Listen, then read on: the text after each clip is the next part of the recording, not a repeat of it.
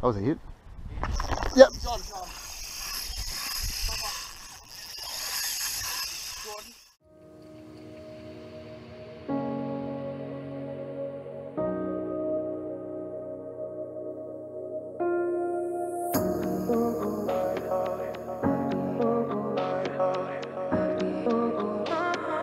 I could have.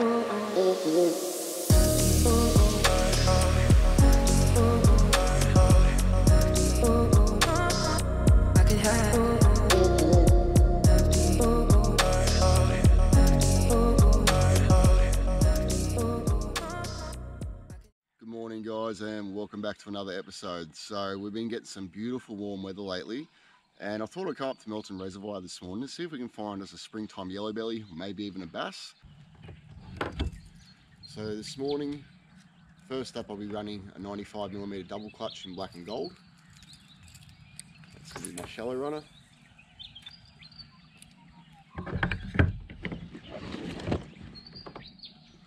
And we have also got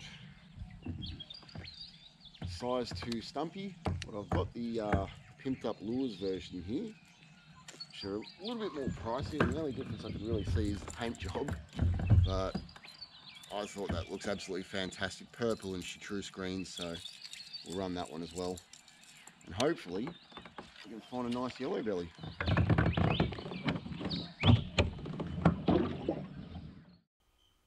The thing about trolling is it's not the most engaging form of fishing. You just have the rod sitting in the holder as you move along, waiting for a fish to hit the lure. But it's a really good way to cover a lot of ground, and it's a form of fishing that I really enjoy.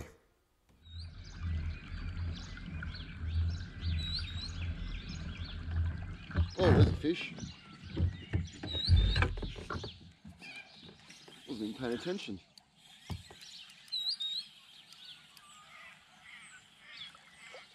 What do we got here? Redfin. There you go, first fish of the morning, guys. It's not a bad size, actually. But I think we'll let him go and hope that we might find something bigger. He's eating the 95mm double clutch there. Obviously took a liking to it.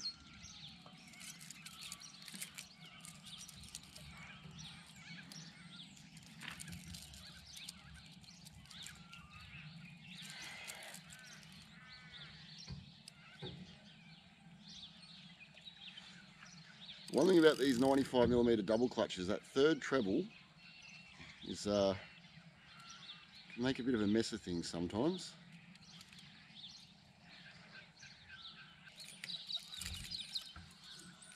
There we go, first fish of the day. It's a little guy, so you can go back. See you, mate. Good sign. Very, very good sign there. So just use this to get ourselves back around.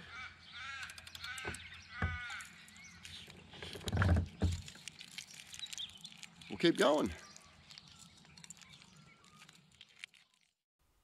With the water temperatures only being 10 to 11 degrees on my previous trip, I wasn't expecting to see much on this trip. However, the water temperature had risen to 14 degrees, so I was a little bit hopeful that I might see something. Then this happened. Oh, there we go. That's a good fish. Yes. Whoa. That's a proper fish, that. He hit that pretty hard too. What have we got here? I think this might be yellowbelly, actually. Oh. He's staying deep on me. He's staying very deep on me. This be a cod. What have we got? Oh, yellowbelly. Beautiful big yellowbelly, that. Oh, what a thumper. An absolute thumper of a yellowbelly. Wow, he's a big yellow. In the net. Oh, yes. Woo! That is a thumper of a yellowbelly. Look at that.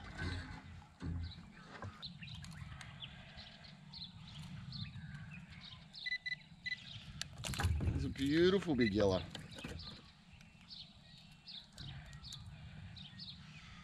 Don't like all these trebles here on this 95mm double clutch at all. Not at all.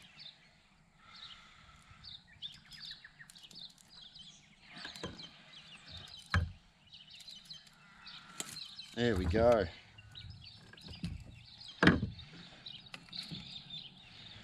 Look at that for a Yellowbelly, guys.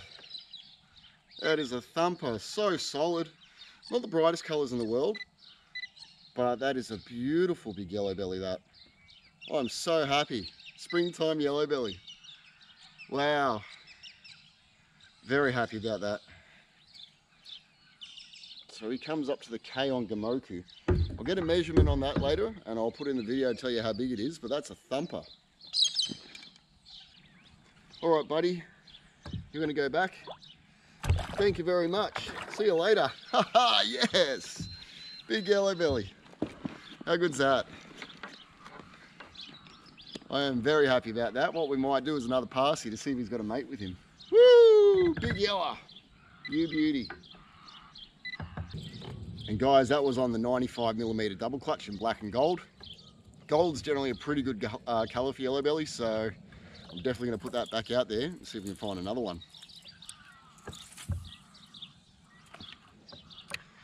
Happy days, happy days. I'm really happy about that. Good solid fight out of him.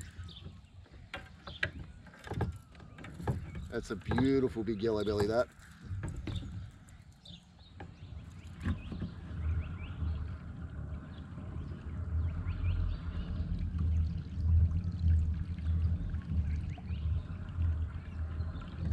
Oh, there we go. There's a fish. Yeah, it's probably already.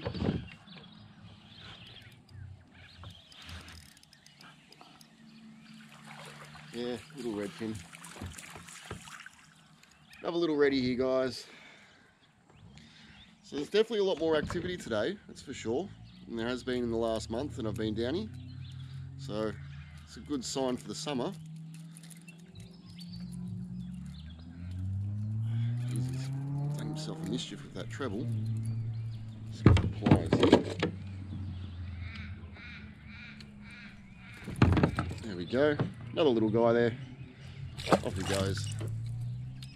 Alright guys, so I've been trolling around this morning with these two lures. This one here is a size 2 Stumpjumper Aftershock, and that was the lure that I got smacked on by the fish the other week and ended up getting busted off. So obviously I had to go and buy one as a replacement. And this one here, which we got the Yellowbelly on this morning, the 95mm double clutch in black and gold. So they don't actually run at the same depth, they have slightly different depths. This goes down to about 3 meters and the DC runs a little bit shallower, probably 1.5 to 2 meters at a guess. I'm not exactly sure on the specs. But what we're about to do is something called swapping sides. Now, this morning as I've been paddling around, I had the bank on this side. So if you imagine the bank goes like this as it goes down, you want the shallower running lure on this side where the bank is, and you want the deeper lure out the other side. But we're about to swap sides with the bank, so because of that, you literally swap around the rods from which side of the kayak they're on. So I'll now have the shallow runner on the bank side, and I'll have the deep runner on the deep side. So whenever you're trolling around, just keep that in mind, that, you know, obviously whatever side the bank is on, it's going to typically run like that. So you want to have your shallow running lure on that side, and then your deep running lure on the other side there, getting down into the depths. So let's put them out and we'll keep on pedaling around, see if we can find another Yellowbelly. So whenever you're doing this kind of fishing, I personally think that having a sounder is a massive, massive help. Just knowing how deep your lure is going to want to dive, and knowing how deep it is, and trying to stay, like let's say you got 3 meter diving lures, trying to stay in about 4 meters to keep them just off the bottom. Having a sounder really, really does help. However, you don't have to have one. You can basically depth sound with your lures, and the way I'd recommend doing that is, you've got to know how, first of all, how deep your lures are going, although probably not too crucial, it's just handy to know. And get in real close to the bank and drop the lures out behind the kayak or the boat. Send them down with a bit of line out, and if they start bumping the bottom, you know you're probably a little bit too shallow for that lure. So just sort of then work your way out off the bank a little bit, just gradually off the bank until your lure stops hitting the bottom. By doing so, you typically would then know that you're just off the bottom. You can't be 100% certain, obviously the sounder helps to be certain about that, but you know that you're within the ballpark of where the fish are going to be. So I would recommend having a sounder for this kind of fishing, but it's not something that's 100% crucial. I've caught fishing here on the troll without sounder before. I just find that it does help to know that you're maximising your chances of actually finding a fish. As I previously mentioned, this isn't the most engaging form of fishing, and you quite often find yourself daydreaming. For some reason, that's always when the big fish hits. Oh, that's a good fish.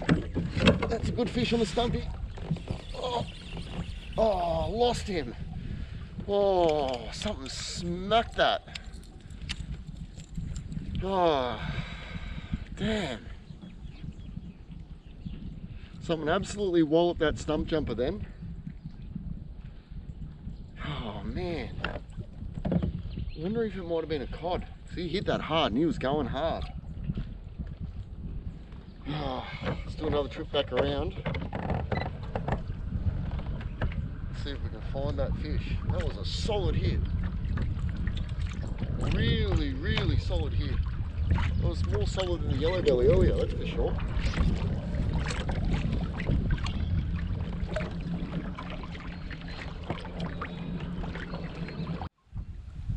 Well, there we go, guys. What an awesome session that was. A couple of reddies, that beautiful big Yellowbelly, and getting absolutely smoked there by something a lot larger. My guess is another Murray cod, but at the end of the day, the hooks didn't stick, so it doesn't count, and it's only a guess. Now, if there's anything about kayak trolling or just trolling lures in general in the freshwater that I haven't covered that you want to know, just leave a comment down below on the video. If you liked it, please like the video, subscribe to the channel, and I'll see you on the next one. Cheers.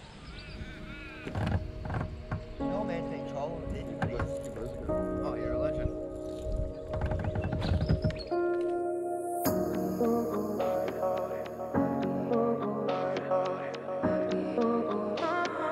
I could have.